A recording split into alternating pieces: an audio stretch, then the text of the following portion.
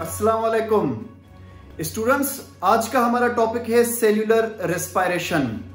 Bio energetics के chapter के अंदर फोटोसिंथेसिस में लाइट रिएक्शन पढ़ने के बाद हमने लाइट इंडिपेंडेंट रिएक्शन पढ़ा और लाइट इंडिपेंडेंट रिएक्शन में जो हमने ग्लूकोज फॉर्म किया, अब हम इस ग्लूकोज के मॉलिक्यूल को या तो फिर ऑक्सीजन की मौजूदगी में एरोबिक रेस्पिरेशन या विदाउट ऑक्सीजन फर्मेंटेशन या एनएरोबिक रेस्पिरेशन में ले जाएंगे और उसके बाद डिफरेंट प्रोसेस के बाद हम दोबारा से एटीपी या एनर्जी सिंथेसिस करेंगे। तो आइए चलते हैं सेल्यूलर रेस्पिरेशन की तरफ। देखिए, सेल्यूलर रेस्पिरेशन को बायोलॉजिकल साइंसेस में थोड़ा सा, चूंकि इसमें बायोकेमिस्ट्री का टच है, तो स्टूडेंट्स इससे जो है वो मतलब कॉम्प्लेक्स लेते हैं या थोड़ा मुश्किल जो है वो टॉपिक समझते हैं। ऐसा कुछ भी नहीं है। आज आसान और जो है डिटेल जो है वो आपको इस लेक्चर के अंदर मैं एक्सप्लेन करूंगा चीजें, और आई होप सो कि आपको जो है वो समझ में आ जाएंगी। देखिए, सेल्यूलर रेस्पिरेशन जो है इसको हम कैटाबोलिक प्रोसेस कहते हैं। कैटाबोलिक प्रोसेस स्टूडेंट्स इसलिए कहा जाता है बिकॉज के इसमें एनर्जी सिंथेसिस होती है, एनर्जी बनती है, एनर्जी रिलीज होती है। तो जिस प्रोसेस में एनर्जी बने, एनर्जी रिलीज हो, उस प्रोसेस को हम कैटाबोलिक प्रोसेस कहते हैं। देखिए, सेल्यूलर रेस्पिरेशन को ऑक्सीडेशन एंड रिडक्शन का प्रोसेस भी कहा जाता है। ऑक्सीडेशन एंड रिडक्शन से मुराद ये होती है, सिंपल मतलब अल्फाज में हम इसको यूं एक्सप्लेन करते हैं कि ऐसा प्रोसेस जिसमें इलेक्ट्रॉन लूज हो या इलेक्ट्रॉन गेन हो, हम उसे ऑक्सीडेशन रिडक्शन का प्रोसेस कहते हैं। मोस्ट प्रोबेबली इसके अंदर हाइड्रोजन और ऑक्सीजन इन्वॉल्व होते हैं, वो इलेक्ट्रॉन लूज करते हैं या गेन करते हैं। तो ऐसे प्रोसेस को ऑक्सीडेशन रिडक्शन का प्रोसेस कहा जाता है। तो सेल्यूलर रेस्पिरेशन भी ऑक्सीडेशन रिडक्शन प्रोसेस है और इसमें एनर्जी बनती है, तो इसलिए हम इसे कैटाबोलिक प्रोसेस भी कहते हैं। अब देखिए स्टूडेंट्स, हमारे पास जो है वो आपको बताता चलूं कि ओवरऑल जो हमारे पास सेल्यूलर रेस्पिरेशन की जो इक्वेशन है, अगर उसे देखा जाए तो हमारे पास C6H12O6 ग्लूकोज का मॉलिक्यूल होना चाहिए, साथ में हमारे पास ऑक्सीजन का मॉलिक्यूल होना चाहिए 6O2। ये आपस में जब रिएक्ट करते हैं तो हमारे पास 6 कार्बन और 6 जो है वो वाटर के मॉलिक्यूल एंड 36 ATP हमारे पास बनते हैं। तो ये हमारे पास जो है वो ओवरऑल इक्वेशन है सेल्यूलर रेस्पिरेशन की। याद रखिएगा, ये इक्वेशन फोटोसिंथेसिस के इक्वेशन से जस्ट अपोजिट है, अल्टरनेट है। आप अगर उसको कंपेयर करेंगे इस इक्वेशन से, ये आप जहन में रखिएगा और आप फोटोसिंथेसिस की इक्वेशन लिखें और उसको जब कंपेयर करेंगे आप इस इक्वेशन से, तो ये जो है एक दूसरे के जस्ट अपोजिट हैं। तो आपने ये जहन में रखना है। तो जनाब, ये था हमारे पास के ग्लूकोज की जरूरत पड़ती है, ऑक्सीजन की जरूरत पड़ती है। इन दोनों में जब रिएक्शन होगा तो कार्बन रिलीज होगी, वाटर का मॉलिक्यूल रिलीज होगा और हमारे पास जो है वो energy in the form of ATP synthesis होकर मिलेंगे हमें। अब देखिए स्टूडेंट्स, सवाल ये पैदा होता है कि सर वाई एटीपी? यहां पर जो हमने एनर्जी बनाई सेल्यूलर रेस्पिरेशन में, आपको इंट्रोडक्शन में बताया कि एटीपी ही क्यों। इस सवाल का जवाब ये है कि एटीपी एनर्जी की सबसे लोवेस्ट करेंसी समझी जाती है। मिसाल के तौर पर कैसे कि फॉर एग्जांपल हमें कोई जो है वो जैसे सिक्के होते हैं, कॉइन्स होते हैं, ये लाइक एनर्जी के कॉइन्स हैं। अगर आपको मैं कहूं कि भाई मुझे 0.50 जो है वो कॉइन चाहिए, मतलब 1 रुपए का हाफ चाहिए, तो आप मुझे 1 रुपए तो नहीं देंगे। अगर आप 1 रुपए मुझे देंगे तो मुझे ज्यादा फायदा हो जाएगा, आपको नुकसान हो जाएगा। तो आप जो है वो आपके पास सिक्के होने चाहिए, ताकि अगर मैं उनमें से कितने भी मिकदार को जो है वो पैसों की नीड करूं तो आप मुझे वो पैसा दे दें। तो इस तरह से हम क्या करते हैं कि एनर्जी को एटीपी में स्टोर कर लेते हैं, और अगर हमें जितनी भी कम 2 एटीपी चाहिए होंगे मिल जाएंगे, 1 एटीपी चाहिए, 6 एटीपी चाहिए, 12 एटीपी चाहिए, तो हम इस सूरत में उनको स्टोर करके रखते हैं। अगर हम दूसरे किसी मॉलिक्यूल में स्टोर करके रखते, तो अगर हमें किसी कम जगह पर एनर्जी की जरूरत पड़ती तो हम इतना बड़ा मॉलिक्यूल खर्च कर देते, एनर्जी जाया हो जाती। तो इसलिए कुदरत ने सिंपल मॉलिक्यूल के अंदर एनर्जी जो है वो स्टोर करके रखी, ताकि कम से कम एनर्जी जो है वो अगर हमें जरूरत है तो हम उतने ही एटीपी खर्च करें जितनी कि हमें जरूरत है। उसके बाद हमने देखा कि भाई 36 एटीपी बनते हैं। अब देखिए हमारे पास जो मेन इस चैप्टर के अंदर जो सेल्यूलर रेस्पिरेशन में जो फोकस किया गया है वो है ग्लाइकोलाइसिस। ग्लाइकोलाइसिस कहा जाता है द ब्रेकडाउन ऑफ ग्लूकोज। अब देखिए ब्रेकडाउन ऑफ ग्लूकोज जो है वो दो तरह से होती है। एक हमारे पास है एरोबिक रेस्पिरेशन, जिसमें हम ग्लूकोज को ब्रेक करके with the help of oxygen, मतलब आगे ऑक्सीजन हमें जरूरत पड़ेगी ऑक्सीजन की, अगर हम इस प्रोसेस को ग्लाइकोलाइसिस के प्रोसेस को आगे जो है वो Krebs cycle and electron transport chain तक ले जाएंगे थ्रू एरोबिक रेस्पिरेशन, तो 36 हमारे पास जो है वो एटीपी के मॉलिक्यूल बनते हैं। लेकिन अगर हम ऐसे सेल में जाएं जहां पर माइटोकॉन्ड्रिया नहीं होते, जैसे फॉर एग्जांपल हमारे पास आरबीसी, अब आरबीसी में माइटोकॉन्ड्रिया नहीं होता, रेड ब्लड कार्पल्सल या रेड ब्लड सेल जो होते हैं वो एनएरोबिक तरीके से रेस्पायर करते हैं, तो ग्लूकोज का मॉलिक्यूल उतना ही खर्च होगा लेकिन एनर्जी 2 एटीपी मिलेगी। तो देखिए कितनी कम एनर्जी बन रही है। अगर आप ग्लूकोज के मॉलिक्यूल को ऑक्सीजन की मदद से आगे लेकर जा रहे हैं एरोबिक रेस्पिरेशन में, तो 36 हमें क्या मिल रहे हैं, एटीपी मिल रहे हैं। अगर वही ग्लूकोज का मॉलिक्यूल हम एनएरोबिक रेस्पिरेशन में लेकर जा रहे हैं, जो आपको पता है फर्मेंटेशन भी या मुख्तलिफ उसमें एंड प्रोडक्ट बनती है, कभी लैक्टिक एसिड बन जाता है या कभी कभार हमारे बॉडी के सेल्स भी करते हैं। आपको पता है कि मसल सेल्स भी एनएरोबिक रेस्पिरेशन करते हैं, तो ग्लूकोज ज्यादा खर्च हो जाता है और एनर्जी कम बनती है। इस पर भी फर्दर मैं आपसे डिस्कस करूंगा एनएरोबिक रेस्पिरेशन पर, लेकिन आपने जहन में यह रखना है कि एनर्जी बहुत कम बनती है, 2 एटीपी बनते हैं। तो हम चले जाएंगे ग्लाइकोलाइसिस को एरोबिक रेस्पिरेशन के जरिए आगे की तरफ ले जाते हैं। अब देखिए हमारे पास ऑर्गेनिक मॉलिक्यूल, यहां पर जरा देखिए, ऑर्गेनिक मॉलिक्यूल 3 तरह के होते हैं, ग्लूकोज, लिपिड, प्रोटीन। अब हमने जहन में रखना है कि सेल्स सबसे पहले क्या करते हैं, ग्लूकोज यूज करने की कोशिश करते हैं कि एरोबिक रेस्पिरेशन में ग्लूकोज को लेकर आए, इस मॉलिक्यूल को लेकर आए और 36 एटीपी हमें मिले। देखिए अगर ग्लूकोज की कमी हो जाती है स्टूडेंट्स, किसी जानदार के अंदर, किसी हमारे अंदर, हम अपनी एग्जांपल लें, अगर ग्लूकोज की कमी हो जाएगी तो हमारी बॉडी लिपिड को यूज करेगी, लिपिड को ब्रेक डाउन करेगी और फिर because lipid is inorganic molecule, तो इससे ब्रेक करके एनर्जी बनाई जाएगी। और जब लिपिड भी बॉडी में से खत्म हो जाता है तो फिर प्रोटीन्स यूज होते हैं। प्रोटीन्स जब यूज होते हैं तो इसे ऑटोफेगी कहा जाता है। जो सेल होते हैं बॉडी के, वो अपने ही प्रोटीन्स को डाइजेस्ट करना स्टार्ट कर देते हैं भूख में, बिकॉज ऑफ एनर्जी, तो फिर उससे सेल्स की डेथ हो जाती है। लेकिन ये लास्ट स्टेप है जनाब। अब हम जो है लिपिड और प्रोटीन्स की तो बात नहीं करते, हम सिंपल बात करते हैं ग्लूकोज की, जो हमने फोटोसिंथेसिस में ग्लूकोज बनाया। तो ग्लूकोज जो है इसको जब हम लेकर आते हैं सेल्यूलर रेस्पिरेशन में, तो सबसे पहले हमें ग्लाइकोलाइसिस करना पड़ता है। ग्लाइकोलाइसिस के प्रोसेस के बाद हमें क्रेब साइकिल का प्रोसेस करना पड़ता है। क्रेब साइकिल के प्रोसेस के बाद हमें इलेक्ट्रॉन ट्रांसपोर्ट चेन जो है एक और प्रोसेस करना पड़ता है। ये 3 स्टेप्स या प्रोसेस के बाद जाकर 36 एटीपी बनते हैं, जो अभी मैंने यहां पर जिक्र किया आपसे कि 36 एटीपी बनते हैं एरोबिक रेस्पिरेशन में। लेकिन याद रखिएगा कि ग्लाइकोलाइसिस में हमें ऑक्सीजन की जरूरत नहीं पड़ेगी, अभी नहीं पड़ेगी, और ना ही क्रेब साइकिल में हमें ऑक्सीजन की जरूरत पड़ती है।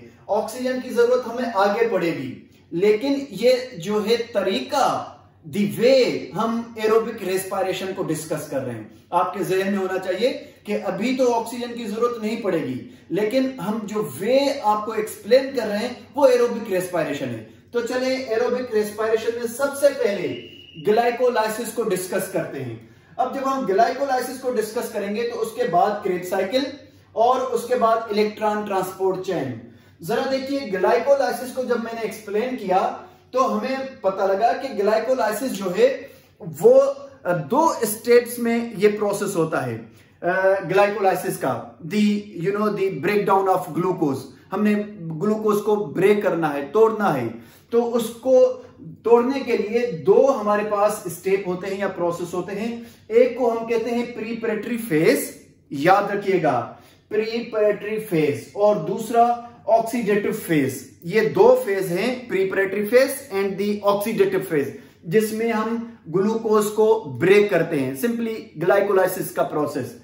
अब ये जो प्रीपरेटरी फेज है हमारे पास, इसमें हम 2 एटीपी यूज करते हैं, खर्च करते हैं। अभी बने नहीं है एटीपी, हमने इस प्रोसेस को ट्रिगर करने के लिए प्रीपरेटरी फेज को हमें 2 एटीपी चाहिए, हम उनको यूज करते हैं, हम उनका इस्तेमाल करते हैं। अभी इस्तेमाल करेंगे, आगे चलकर एटीपी बनाएंगे, तो हम कम एनर्जी खर्च कर रहे हैं, आगे ज्यादा एनर्जी मिलेगी।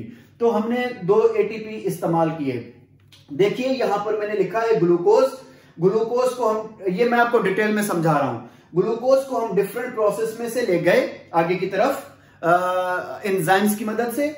हमें एक मॉलिक्यूल मिला जिससे हम कहते हैं 2-PGAL, इसको सिंपली कहा जाता है फॉस्फोग्लाइसरेट डिहाइड। हमें मॉलिक्यूल मिला फर्स्ट स्टेप में, ये फर्स्ट स्टेप है जिसे प्रेपरेटरी फेज कहा जाता है। इसमें क्या मिला, 2-PGAL के मॉलिक्यूल मिले और इसको कहा जाता है PGAL को फॉस्फोग्लाइसरेट डिहाइड।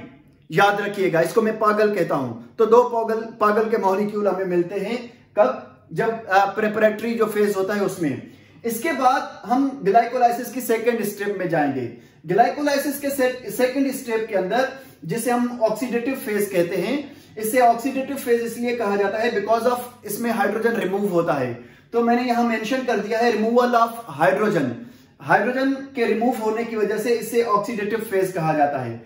इसमें इस फेज के अंदर हम जब प्रोसेस को आगे लेकर जाएंगे तो हमारे पास 2 पाइरुवेट के मॉलिक्यूल बनेंगे।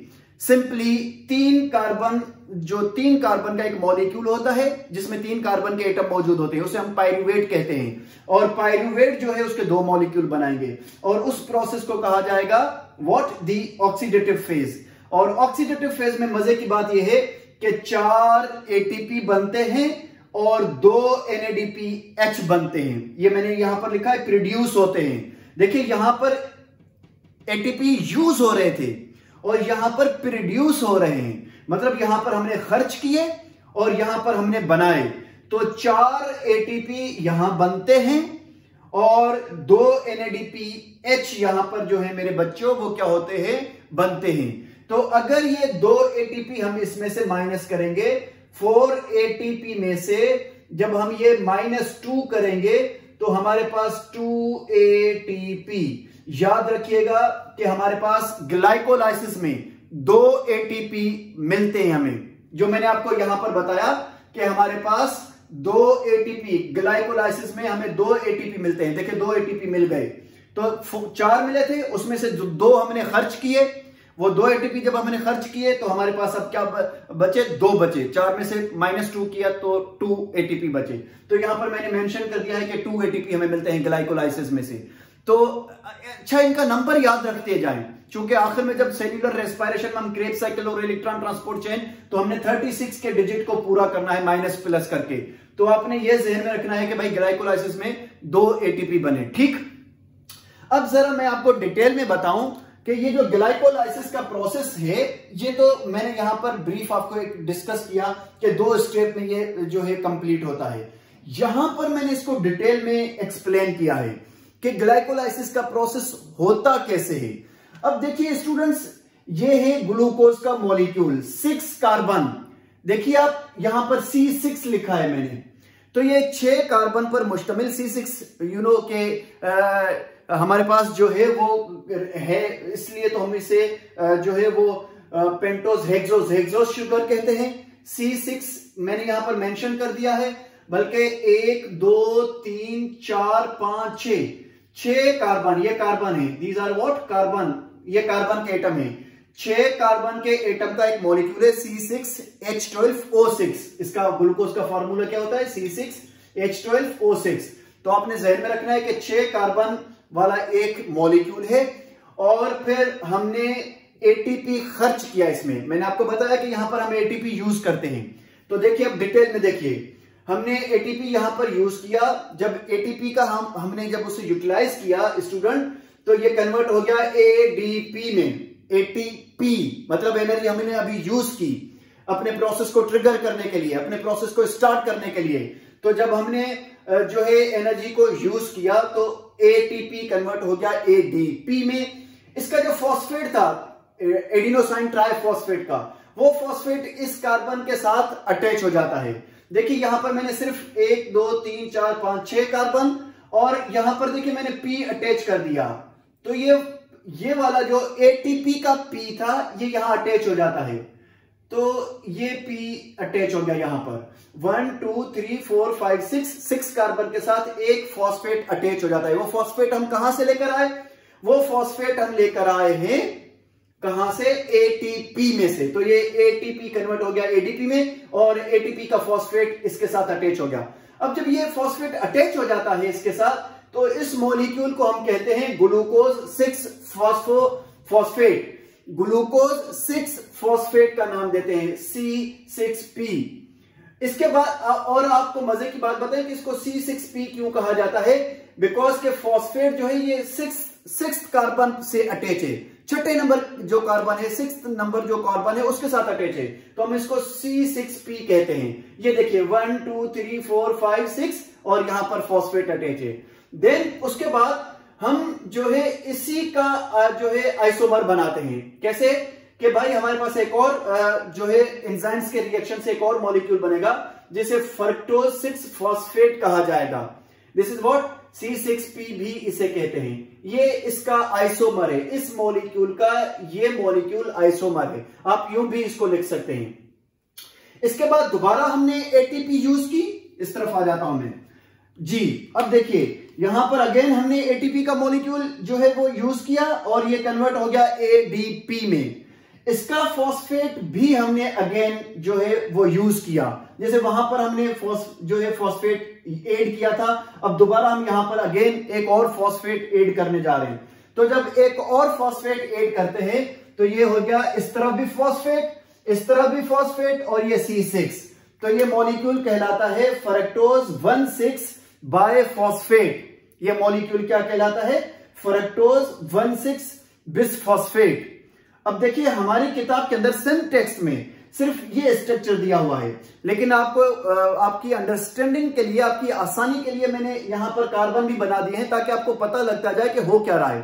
तो जब ये फ्रक्टोज 1,6 बिसफॉस्फेट हमारे पास बना, तो इसका मतलब ये हुआ कि ये जो मॉलिक्यूल है इसके नंबर 1 कार्बन पर और नंबर 6 कार्बन पर फॉस्फेट अटैच है। आप देखिए इस तरफ भी फॉस्फेट है, इस तरफ भी फॉस्फेट है, तो जब 1 2 3 4 5 6 कार्बन, इस तरफ भी फॉस्फेट आ गया, इस तरफ भी फॉस्फेट आ गया।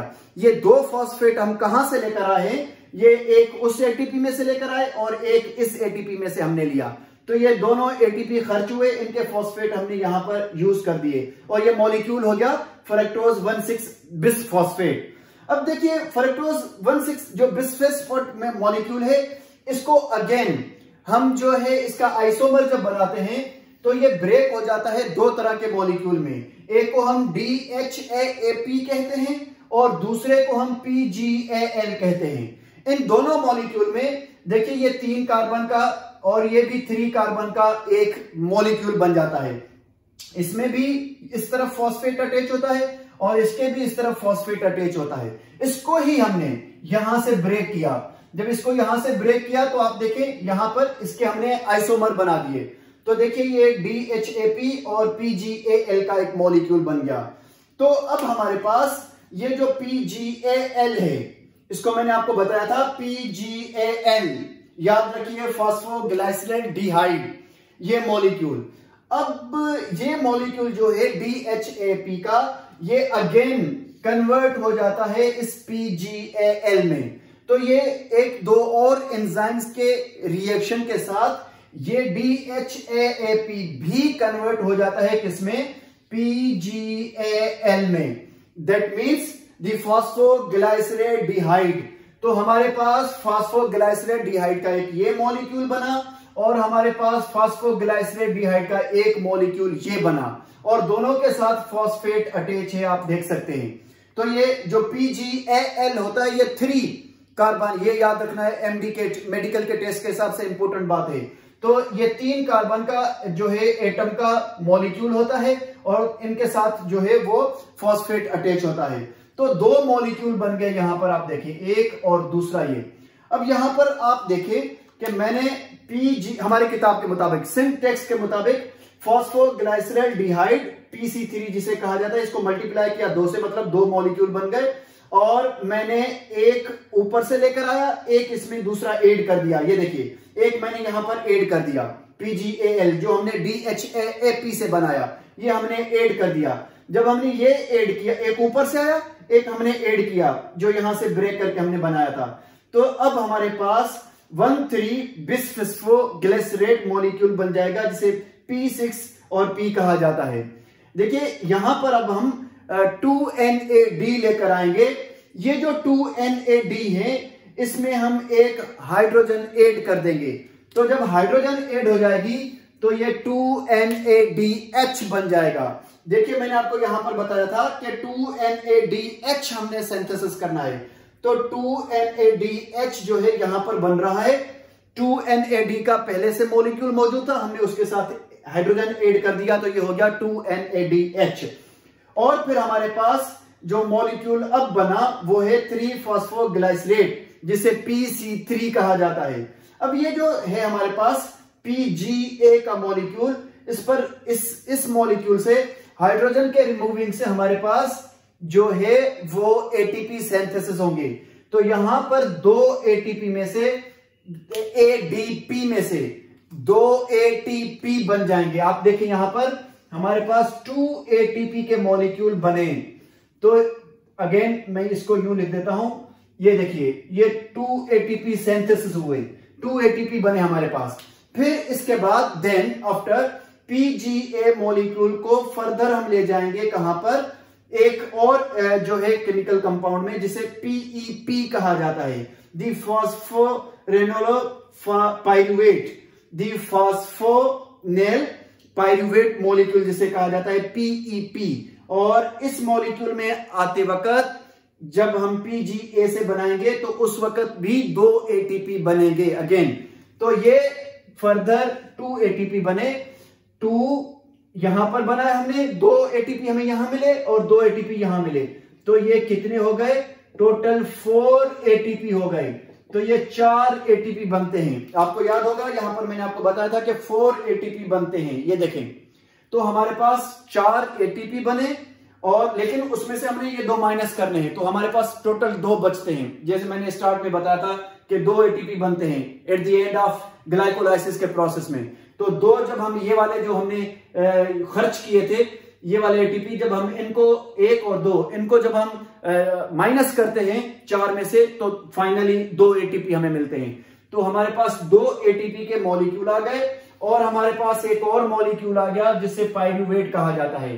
तो at the end of glycolysis 2 ATP, और प्लस में हमें क्या मिला, प्लस में हमें मिला पाइरुवेट का मॉलिक्यूल। ये पाइरुवेट का जो मॉलिक्यूल है, ये 3 कार्बन का मॉलिक्यूल होता है। आप देखें 1, 2 एंड 3, ये 3 कार्बन का पाइरुवेट, 3 कार्बन का मॉलिक्यूल पाइरुवेट, और 2 ATP हमें मिलते हैं ग्लाइकोलाइसिस के एंड में। अब हम ग्लाइकोलाइसिस के एंड में जब हमें पाइरुवेट मिला और हमें 2 ATP मिला, तो अब हम इस पाइरुवेट को या तो ले जाएंगे एरोबिक रेस्पिरेशन में, दैट मीन्स कि अब कहां पर लेकर जाएंगे, क्रेब्स साइकिल में, या फिर हम इसको पाइरुवेट को ले जाएंगे एरोबिक रेस्पिरेशन में।